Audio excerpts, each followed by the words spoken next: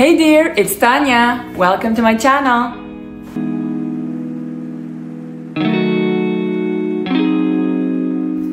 What is impossible in business and what is impossible in life? In my opinion, nothing is impossible, and I have a perfect story for you to demonstrate why I believe that nothing is impossible. Even more, at the end of this video, I will share my secret recipe, if you want, how you can make the impossible possible for you as well, whether that is your personal goal or your professional goal. All right, let's go right into it. Yesterday marked exactly 2 years since we started our breastfeeding journey. Sia, my daughter, and I. And Sia, she is more than 2 years. She turned 2 years to 3 months ago, 3.5 months ago, but yesterday was the first, 2 days ago was the first day that she was put on my boob. And so many people have already told us in the past 2 years that it's such a miracle that she's able to breastfeed. So reaching 2 years, of course, it's a huge thing for all of us. So yeah, we are very proud, and this is my story that will show you why everything and anything is possible. There are 2 reasons on her side and 2 reasons on my side why breastfeeding was a thing that we could only, hope for, and many said it was probably never going to happen. Let's start with her. 2 reasons for her. First reason is that she was born at 25 weeks. Some of you already know that. 25 weeks is less than 3rd trimester, is 3.5 months prematurely. She was born with 915 grams, which is about 2 pounds. Just a tiny little pumpkin, yes. And that's the first reason. Obviously that small, her whole organism and system wasn't able to manage suckling, and so she was fed through different options. And then the second reason is that she was also diagnosed with BPD, which is bronchopulmonary disorder, basically breathing issues due to the tracheomalacia, which is a floppy tract. I will not bore you with all the medical terms.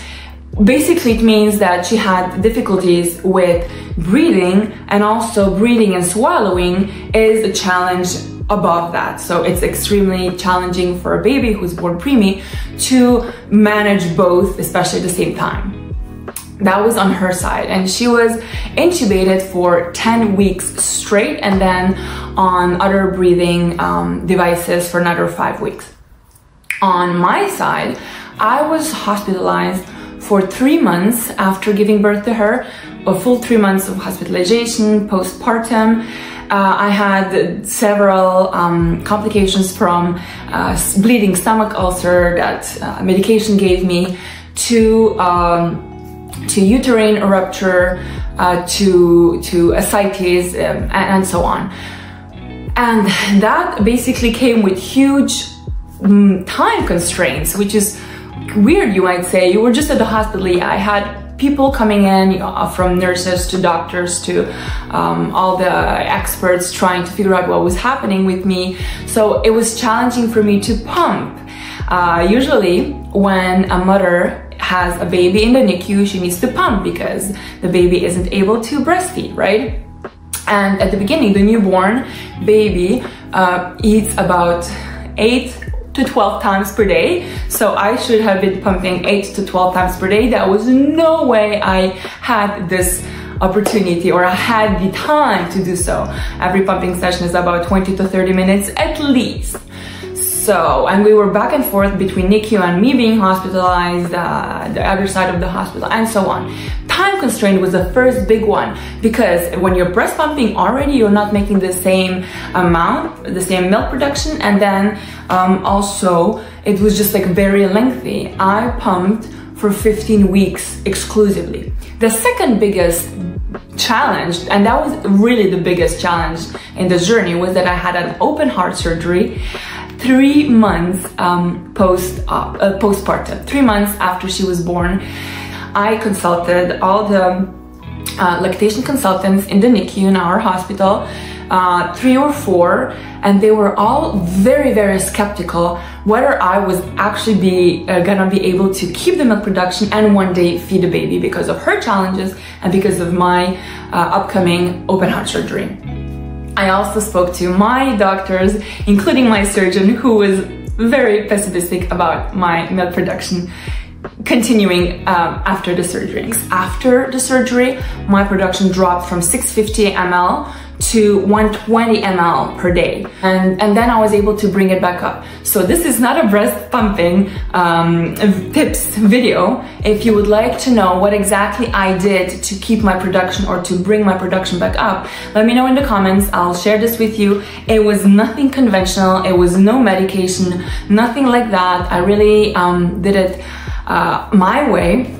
Now, I told you, right? I'm still breastfeeding her. So how the heck did we make it? How the heck did we make it 2 years after? Not only the first time, but the 2 years after. Okay, I kept doing what was in my power, and I kept this vision strong, vividly in my mind. I was visualizing how it's going to be. I poured all my love into that. And I knew that impossible only means I am possible. It is possible. It can only mean it's possible, but you gotta believe in it. No matter what other people said. They said to me, yes, we have had cases where the baby would be in the NICU and undergo an open heart surgery, but not baby in the NICU and mom undergoing a heart surgery. That we have never had, and we don't know how it will be in the following weeks or months. We don't know what's going to happen with your breast milk, they said, the lactation consultant said. And I said, I don't care. I believe, and that's all I need. I believe. And I was fighting with doctors who repeatedly wanted me to stop breastfeeding. It was too difficult on my body. I was on extreme fluid restriction. And I'm like, I don't care. This is, I know, this is what I want. This is what I want so badly.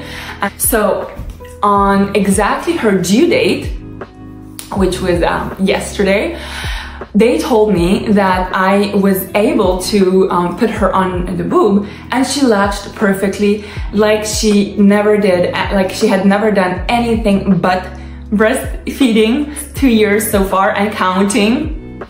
And so let's see what the future brings. But this isn't a video on breastfeeding as much as it looks like.